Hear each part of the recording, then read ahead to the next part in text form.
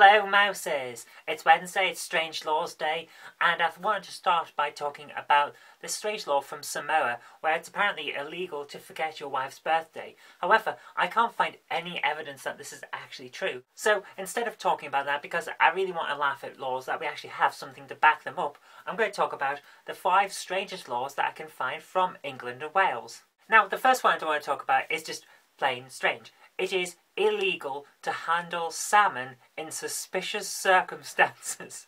I kid you not, suspicious handling of salmon is a crime in the UK. It comes under Section 32 of the Salmon Act of 1986, and I kid you not, this is a real thing. And I'm going to quote you exactly what it actually means. You see, I have a computer.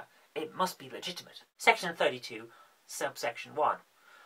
Subject to subsections 3 and 4 below, a person shall be guilty of an offence if, at a time when he believes it would be reasonable for him to suspect that a relevant offence has at any time been committed in relation to any salmon, he receives the salmon or undertakes or assists in its retention, removal or disposal by or for the benefit of another person, or if he arranges to do so.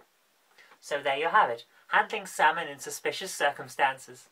Okay, there's a rumour been going around for quite some while now that it is illegal to flag down a taxi if you suffer from the plague. Now, this isn't quite true. You can flag a taxi down, and if the driver is informed that you have the plague, he is then under no obligation to carry you, but if he wishes to do so, for example, he's taking you to hospital, then he's allowed to do that. This comes under the Public Health Control of Disease Act of 1984. We seem to have a lot of strange laws coming out of the 80s, where he can take you if he wants, but he has to be notified. He then has to notify the local authority and disinfect the taxi before he can take anyone else. So, it seems fair enough. However, if he was a bus driver rather than a taxi driver, he's not allowed to pick you up. Okay, let's move on to the third of our funny laws. It is illegal under the Licensing Act of 1872 to be drunk in charge of a horse. It's not limited to horses, however. It's also illegal to be drunk in charge of a carriage, a cow, a steam engine, or a loaded firearm.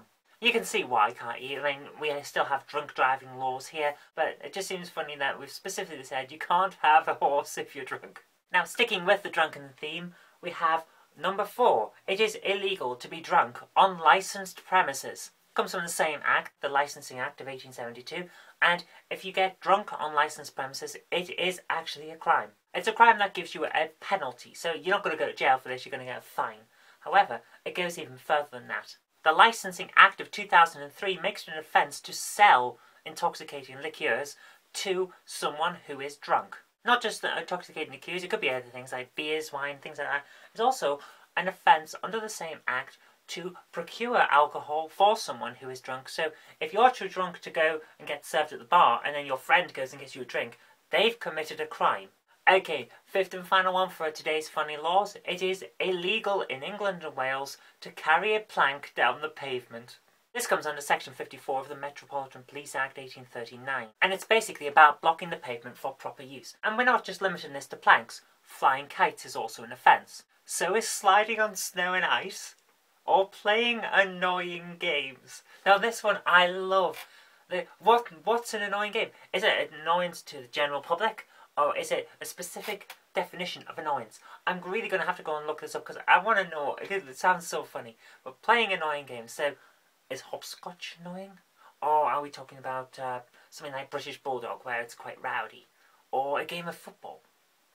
Or a boxing match? What if it was a boxing match where people were trying to avoid people walking around with planks in some kind of slapstick comedy? That would be totally illegal. And it just brings so many funny things to mind. So what were 19th century people doing that they had to have a law against carrying a plank down the street? It just seems very strange to me. But hey, that is how it is.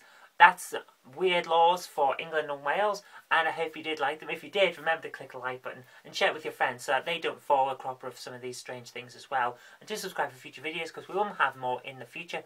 But until next time, I've been Kirk-Robinson. You've been watching The Odd Mouse Show, and I'll see you tomorrow.